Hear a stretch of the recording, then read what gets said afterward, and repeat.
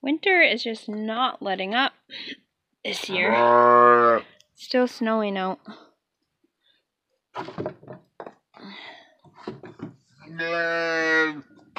At midnight.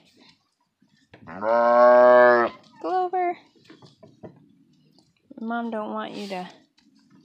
I really came out here to check on Lucy, because I noticed she wasn't eating as much today as she usually does, which is usually a sign that something is going to happen, but not always. She's the only one I have left to lamb, and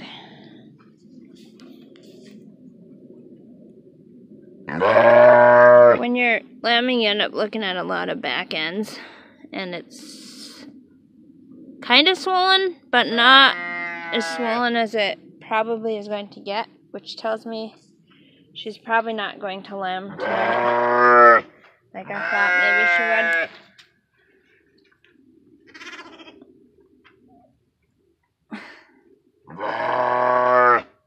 Why are you guys so loud, Grace? So we keep this kind of giant snow and hay pack down until the rest of the ground dries up, which as you can see is going to take a long time. And that's just so the sheep aren't in the mud. It works pretty good. Doesn't it, Grace? She's in agreement. Actually, she just wants more hay. That's all she cares about.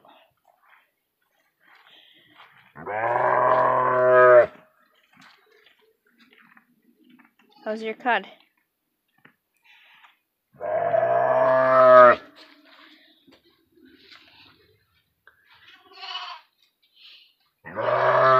I've just been keeping this heat lamp on so they can just come back here and stay warm with the door open whenever they feel like it. There's just a big old pile of lambs in here.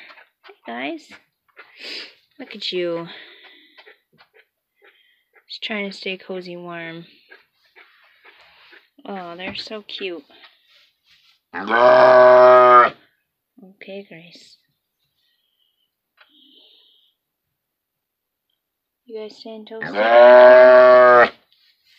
You gonna let me scratch you, or are you gonna run away from me?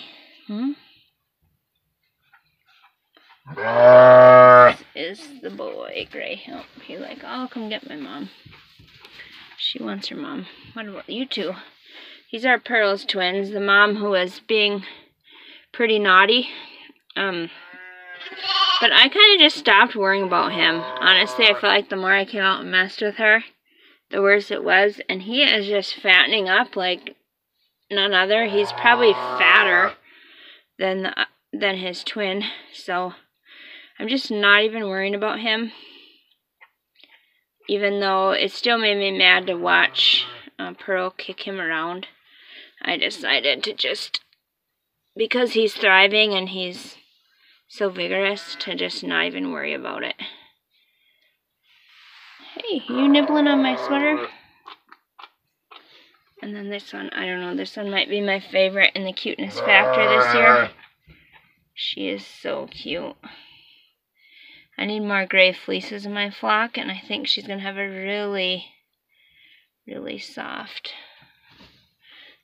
gray fleece. So the trick to taming sheep, or to have tame sheep, is to just love on them a lot when they're lambs. And that really is the difference that I find. The ones that I haven't gotten to spend or made as much time, made time to spend with them, are my wilder sheep. There's some that just seem to want to be wild no matter what. But for the most part, just loving on them when they're little, if you plan to keep them around, just makes them that much more tame when they're older.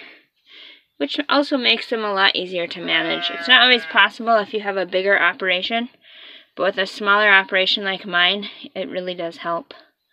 And then I need to be able to halter train maybe at least one sheep in each generation, just so that I can be able to move them around with halters. It's easier for me with my size of flock, and not having a dog to help me move them or manage them. It's just so nice when they're not crazy and flighty and wild. They just let me work them. I can do their jackets. I can put them in their lambing jugs super easily. Whatever else I need to do with them. It's so much nicer to have really tame animals to manage.